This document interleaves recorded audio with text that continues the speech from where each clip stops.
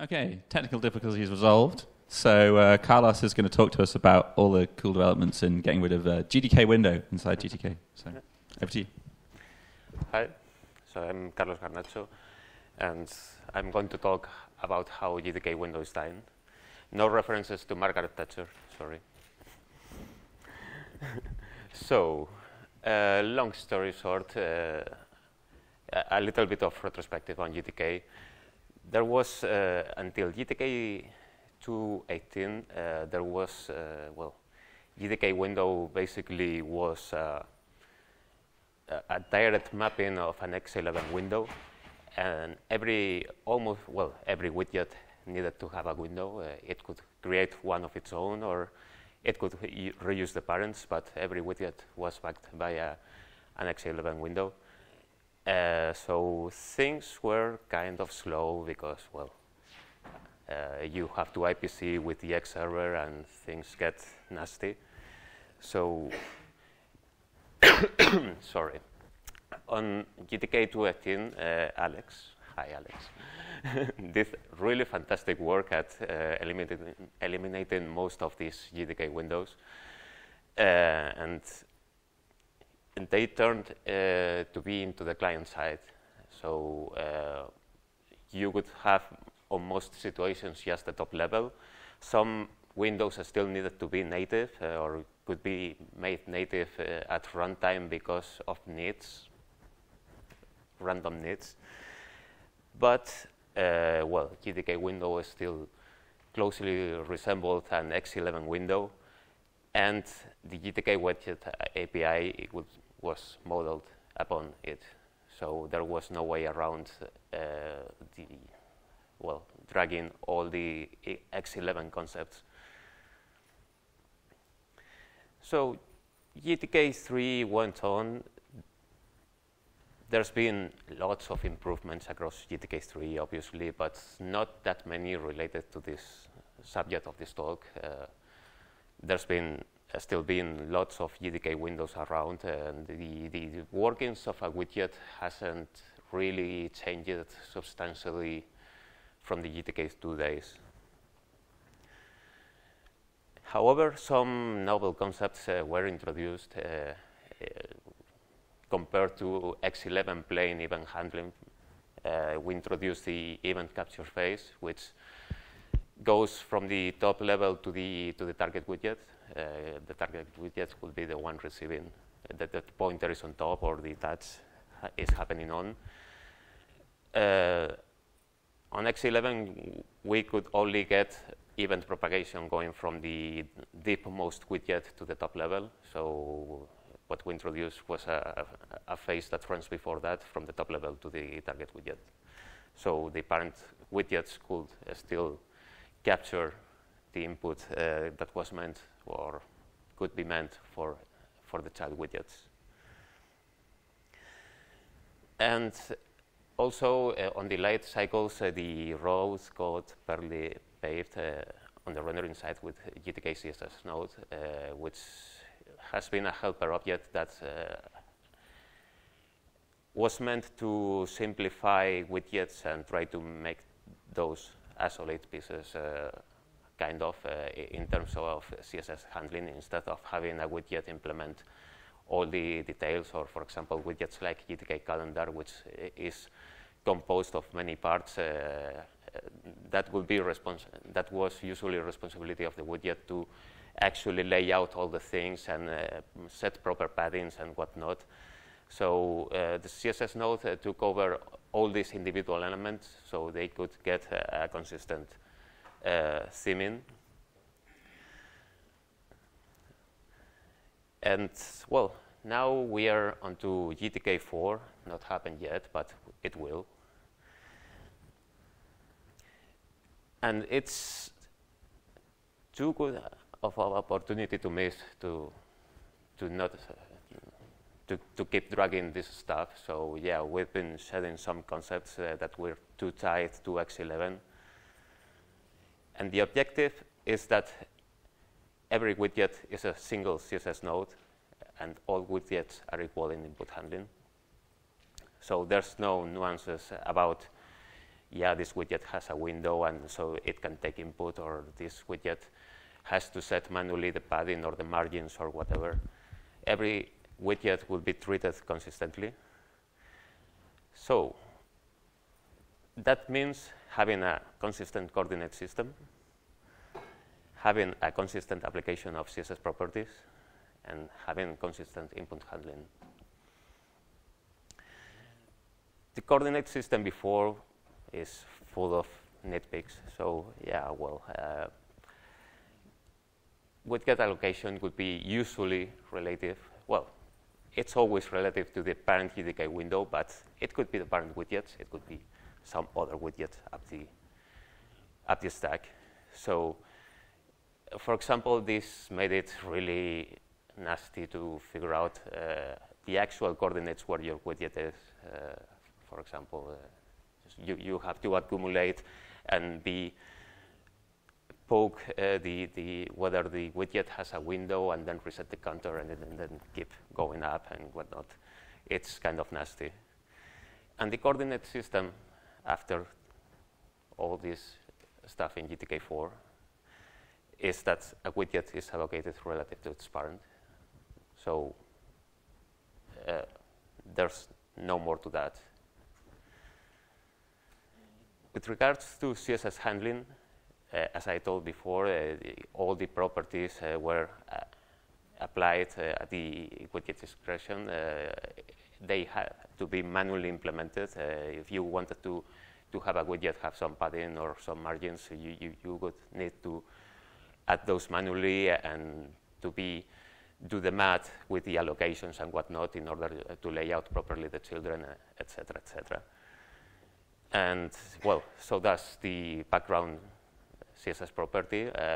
You would need a widget to explicitly paint a background, so it could be overridden in CSS. And if the widget didn't, there was nothing for it, no cookie.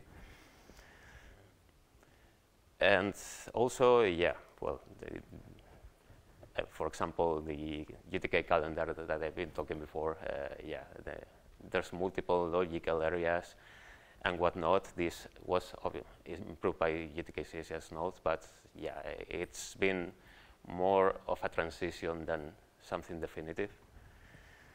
But right now, in GTK4, the concept is that every widget is a CSS node on itself. It doesn't have any more CSS nodes. And if there are, they should be widgets. So child widgets, obviously. So yeah, it would be as simple as that. And all CSS properties applies. No extra work needed. And you can have any widget or any part of the UI being properly thinned and whatnot. And in regards to input handling, yeah, before you had to, if you wanted to deal with input, not every widget wanted to do that. You would have to set up a GdkWindow. It could be input-output, which means that it's laid below your widget, so to say, and you render on top of it. Or it could be input-only, which is invisible, and it's usually laid out on top of it, on top of the widget, so it can receive input.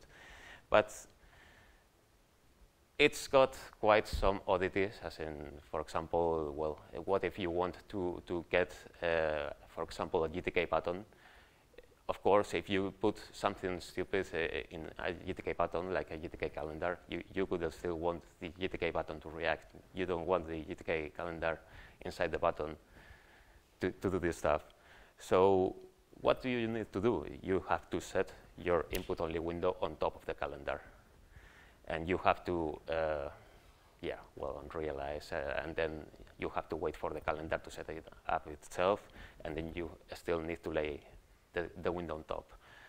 But there's very pervasive widgets that, yeah, well, make it really hard because they really compete for raising their windows. And in the, for example, in the GTK button case, or in in many containers, the approach and the very worst case is that the windows are raised on every size allocate, which is basically competing against your children, and that's wrong. So, yeah, right now, the concept is that a widget may handle input events both before and after the children, thanks to the capture phase and to the bubble phase. And it's as simple as that. You don't need any GDK window. You don't need to set up anything additional in order to handle events on a widget.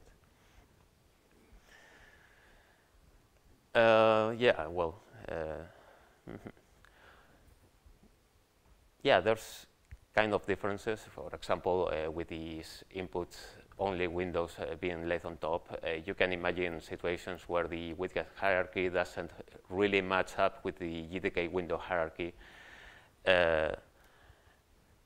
But, well, even bubbling works as always. There's no windows to raise in GTK4. So just use the capture phase instead of laying a window on top. Just you use the capture phase and you handle the events and before your children. And well, if you want events, you just need to stick a GTK gesture. And for as an example,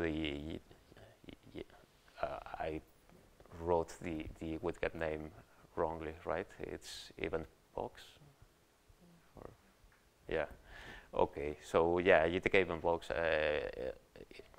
in GTK4 is an entirely shallow widget because the use cases for a GTK event box is basically either you want to draw something that the widget you want to stick inside won't do for you, or either you want to handle input on a widget that doesn't usually handle input.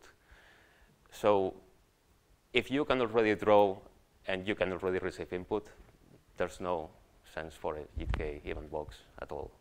You can just do it on the widget hierarchy, or just stick a gesture into the widget that doesn't usually handle input or whatever.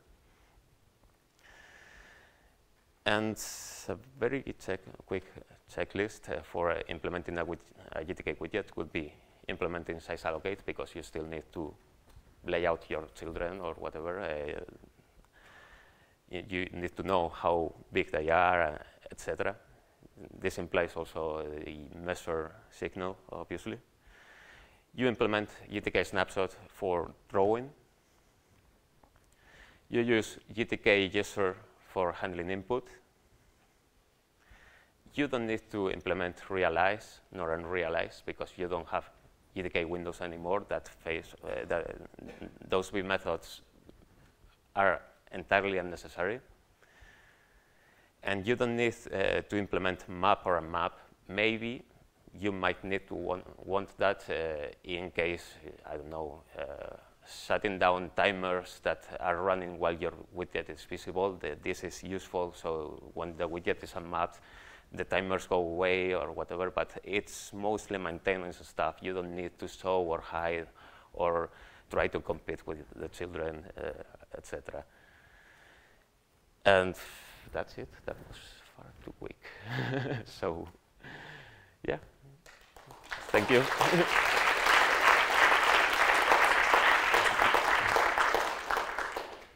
Any questions?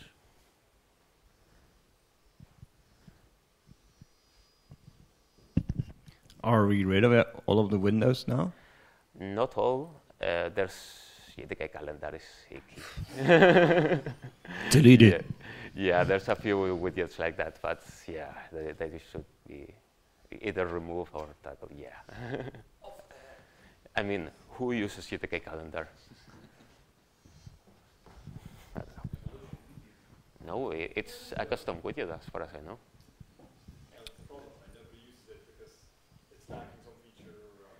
Yeah, but it's still got a shitload of features, but they are barely used. Yeah. My question is, what does GDK stand for? The GIMP drawing kit, which it was very. Yeah, yeah, exactly. It's legacy naming.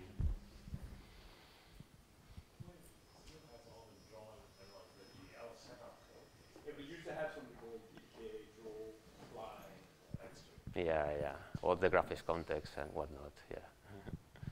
Okay, if there are no other questions, thank you very much, Carlos.